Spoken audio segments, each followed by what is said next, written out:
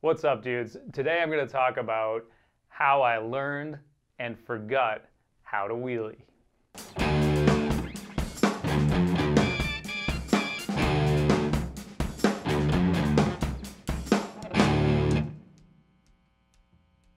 All right, so last year, no, this wasn't last year. This was almost 2 years ago, before my fatty 5th birthday, dude. I decided to challenge myself and see if I could learn how to wheelie before my birthday.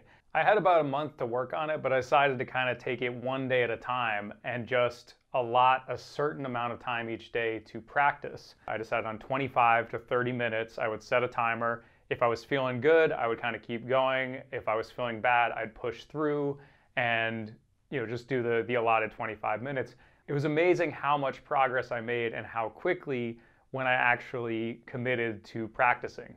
I've been mountain biking for 30 years and I consider it entirely pathetic, and you probably do too, that I cannot wheelie. I'm not talking about like wheelie as a skill. I've got that. I've got, wheelies and manuals as a skill. I can lift my front wheel up. But what I'm talking about is taking it from where it's a skill to a trick to impress your friends. I could wheelie maybe a parking spot or so, but it was kind of a pathetic wheelie. It wasn't, I definitely wasn't at the balance point, and it was definitely not something I could sustain. And I was doing the thing, if you've tried to wheelie and you suck at it like I do, or you've seen people do this wheelie style where you're kind of chasing it. You've got the wheel too low, but you're pedaling super fast to kind of, try to keep that front end up. That's not what I wanted. I wanted to actually feel the balance point and learn how to wheelie. First day I went out and I went to practice behind a CVS pharmacy here near my house, right by the BK drive-thru, which smelled lovely. And it was just kind of perfect in that there weren't a lot of people there because no one parks there because they don't want to get their windows smashed and their shit grabbed. So I have this slight uphill with more parking spots than I could handle at the time. And I went out to kind of determine where I was at, after 25 minutes, and then what my goal was going to be. And there would be, kind of interim goals, and then I'd reassess throughout the process.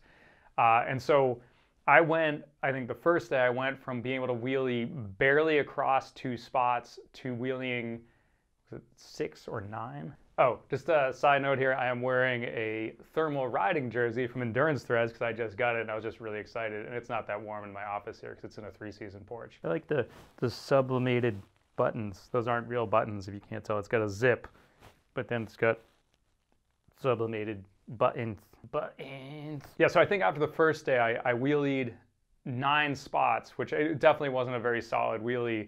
But I decided at that point that my goal was to do 16 spots, which, you guys know that I'm great at math. So I think that translates into 45 yards.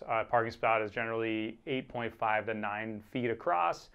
And I think roughly it was 16 parking spots was going to be my goal, my 45 yards for 45. Hey! On my first day, I just went out and kind of did what felt right. So I think I was in 4th gear at that point, I was on a different bike. I was on a GX Eagle drivetrain. So I was in 4th gear, whatever that is, kind of a little bit light. Dropper about 2 inches down. I was on flat pedals. Okay, that's key. So I am not a flat pedal rider. I do mess around with them. I dabble. But I was using flat pedals for this process. I was too afraid of looping out and hitting my coccyx. I didn't want to hit my coccyx. I've always kind of wanted to wheelie. It's definitely not something I can do innately. I'm not a natural at it. There are some amazing people out there and they probably shouldn't be watching this video. The extent of my wheelie practice was like a couple attempts before a ride, get frustrated, just go ride over rocks and do my normal thing. It is very different when you commit to, I am doing wheelies for 25 minutes. I made more progress in those 25 minutes than I would have thought possible. This is definitely not a how-to video. I have posted a wheelie video before that was not a how-to video, which is very confusing for not very smart people. You guys are gonna get it. There are so many how-to videos on wheelie. I can explain to someone like a lot of teachers, the obnoxious saying, those who can't do, teach. Well, I have taught kids how to do wheelies in 3 seconds who are, they're kids who have like cat-like reflexes and they're just mutants and they can just, with the basic instructions of how to wheelie, which I'm not gonna even go over here, they were able to wheelie way off into the sunset. For me, I don't know what the hell is wrong with me, but I'm sure there are people out there like me who struggle with it and think they can't wheelie. That was me. Like I've been doing this for 30 years. I'm pretty good at a lot of stuff, related to mountain biking. suck at wheelies, suck at manuals, not too great at jumping. Maybe we'll work on that for 47, which is coming right up. I'm gonna huck 47 feet to flat for my 47th birthday. How's that? Yeah, so going into day 3, I was posting some little clips or whatever on Instagram, and I got some tips from some people I respect as wheelie experts. I also got a lot of tips from people who have no idea what they're talking about, which is the way the internet works. There's people I know like Curtis Jackson and Donrick Pond. I'll link to the Donrick video. Donrick can wheelie over 12 miles. It's insane. So some of the tips I got was use a slight uphill, which I did get, that I was doing that. You do want to pop up pretty hard. Some people said slightly bent arms. Some people say full lockout, where you're just hanging off the bars. I think that's like a personal preference thing. I think both work, so I decided to try both.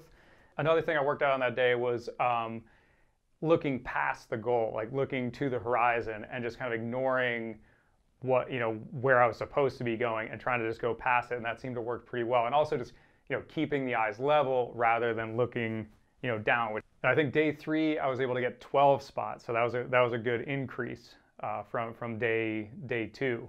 Something I kept trying to do was try different things, but limit how many things I was trying per day. Just trying to focus on one thing at a time. Rather than changing every variable. But people are going to tell you, people wheelie in different ways. Not everyone wheelies the same way, and they might tell you this is the way you're supposed to wheelie, and you probably don't want to listen to those people.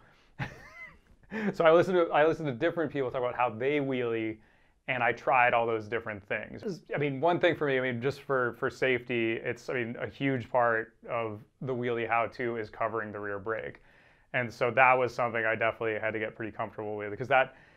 I think if you're like me, it's the balance point is, amazing people have no problem with this, but, people like us, we have a problem with the balance point. It's scary. It's farther back than you think, and it's scary as hell. You feel like your ass is like on the ground.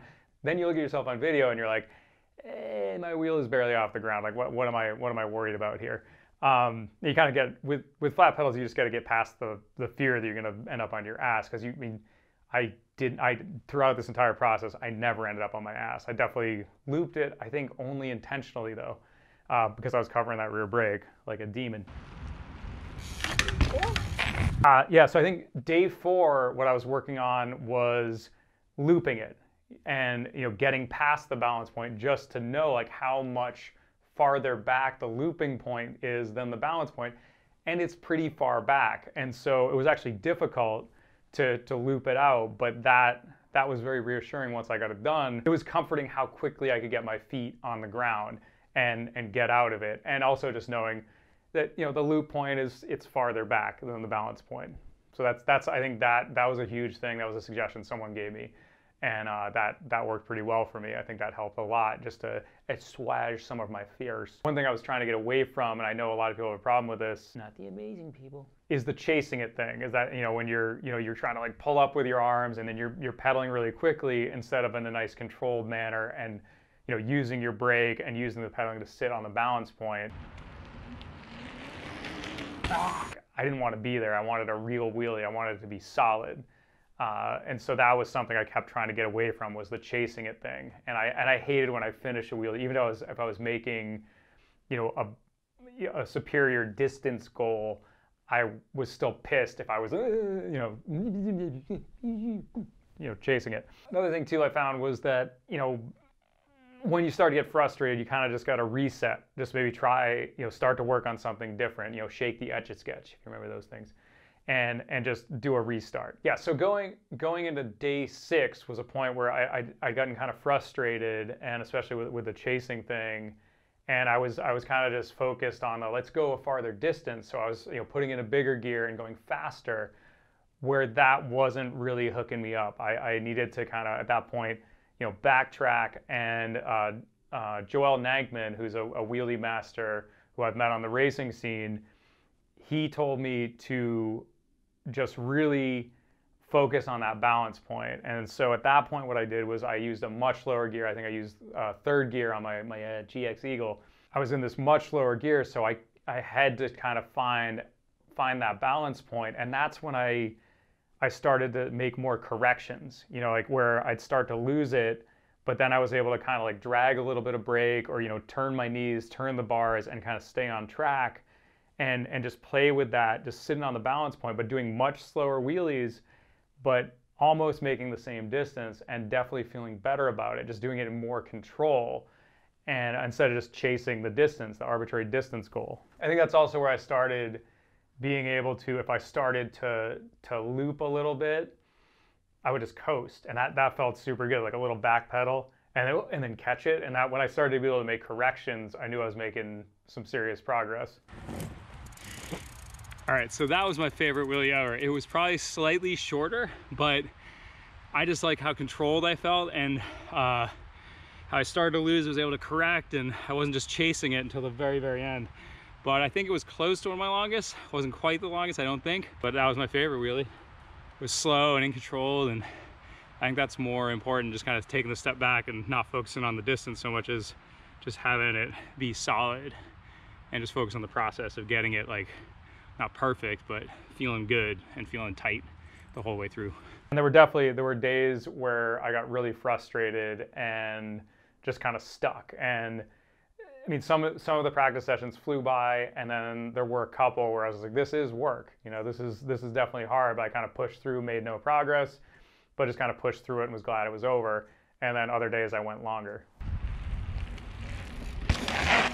I got nothing today. But I was getting solid, I think 40 yards on day 7, but nice and controlled. I felt pretty confident about those 40 yards I was getting. I was still having a lot of issues with the side to side. Donrick said that's something you're just gonna learn not to do, or you're gonna learn to kind of counter steer against that, that side to side falling thing, which I think, I don't know, I feel like I'm more prone to that than other people may because my freaking body's so twisted. One thing I did that was kind of ridiculous is that, imagine that, is that I pretended that I already knew how to wheelie. And so like sometimes I'd start a session, I go, I already know how to wheelie a mile. I could just wheelie as far as I want. And then I'd start wheeling, and it kind of worked. I think I did make some progress by telling myself I already knew how to wheelie. I'm probably not gonna try that with karate. I'm gonna go start a fight with that black belt and pretend that I already know karate. Yeah, so going into day 8 of practice, I found a great spot to do it up at the Arnold Arboretum. This is pre-COVID, so there were lots of people, out and about, no masks.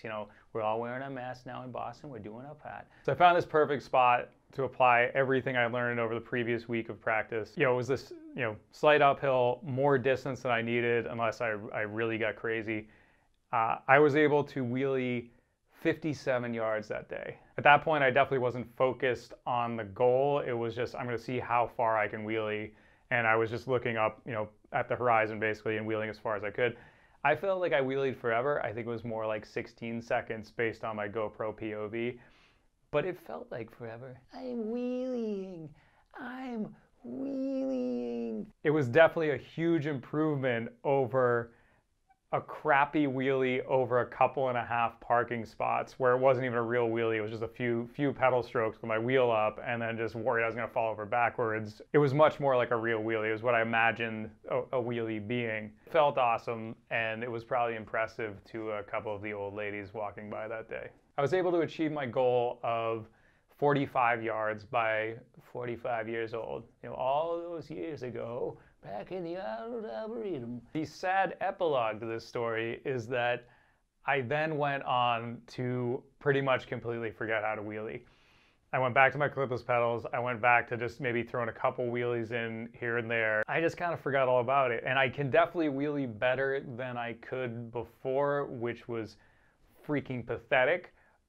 But I don't have a 50-yard wheelie. I don't, where it's, you'd actually see me wheeling down the street and go, oh, that guy knows how to wheelie. If I was doing 50, there's all these kids in my neighborhood who can just wheelie at will, on scooters, bikes, whatever. They're just born wheeling. They're amazing. I will reiterate, I am not amazing, and this is not a video for amazing people. It's for people like you and me who just need to try wicked hard. But I mean, the key to that is just, getting off your ass and starting. Just a certain amount of time to practicing. Before a ride or whatever, I started going out, and it would be my dog walk as I'd go out to the park and, do a little loop, whatever, a few miles, but I would stop and practice wheelies for 25 minutes. And it was incredible when I actually did commit to it, that I was able to make progress at all, where I thought I couldn't wheelie. I mean, there's probably a lot of you who think that you can't wheelie. If you just go and practice, you might be able to wheelie. I mean, maybe you won't be able to, or maybe you will, and then you'll forget how to wheelie like I did and feel like a freaking loser. I think by spinning this sad tale to you guys today, that I have motivated myself to go out and at least try to regain what I lost in the realm of wheeling, and at least get back to that same point. Maybe I have to do 47 yards because now I'm turning freaking 47, dude. All right, dudes, thanks for watching.